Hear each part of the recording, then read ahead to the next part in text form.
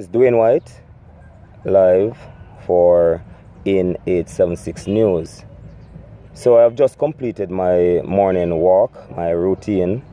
Well, not really completed as yet. I'm along the Kitson main road, heading back inside.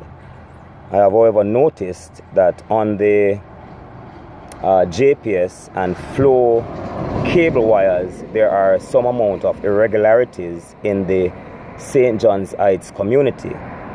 I don't know if it extends to the entire Kitson area.